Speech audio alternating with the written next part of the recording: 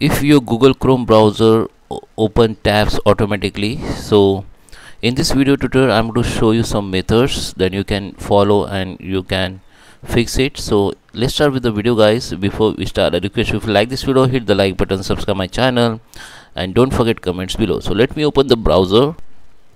Okay, just open your browser. I'm going to show in my PC, but this is the same process for your other device like mobile phone, like Android phone or iPhone. Okay, so first thing we need to check whether our Chrome browser up to date or not. So first method is just click on this three dot option, go to the help, go to the about Google Chrome, and here you can see the Chrome browser is up to date or not. So in my case I have updated. So if your Chrome not updated, it will be start updating here, and you have to just relaunch it after update. Okay, after reopen the Chrome browser, the second method you have to check, just click on this three dot option, go to the settings,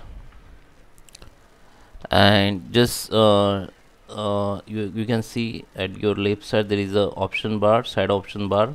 Go to the on startup, and here you can see open in the new tab, continue where you left, or open the specific page or the set page. If there is if you click it and you have add any pages here by mistakenly, then when you open the browser it will be start open, it will be open automatically. Okay, so you have to just click on open the new tabs. Okay, and the next method is you have to reset your settings. Go to the reset and clean up, just click on the reset settings or the original default and reset the setting. Okay, it won't affect your bookmark history and save password. Okay, it is only reset your settings and disable some extension and delete cookies. Just reset it. Okay, after reset, the second method is just open the new tab and click on this puzzle icon and go to the manage extensions. Okay, so now you will see the all your extension which you have using or you have installed in your Chrome browser. So this is my all extension. So what you need to do, just find out any extension here, like, okay, just find out any extension that you don't recognize or you don't use.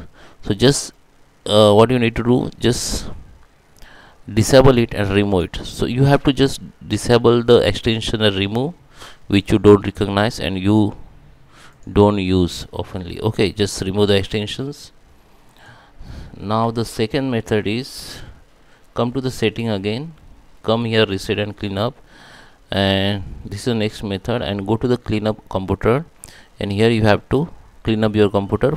Just scan it, then your computer will be scanned, and if there any harmful software to your computer, it will be show here after scan, and you have to delete it. Okay, you have to delete this software. If there is software showing here, you have to just go to the computer control panel and delete from there. Okay, so that's all method which is definitely help you. Thank you for watching, guys. Please subscribe me. Thank you for watching.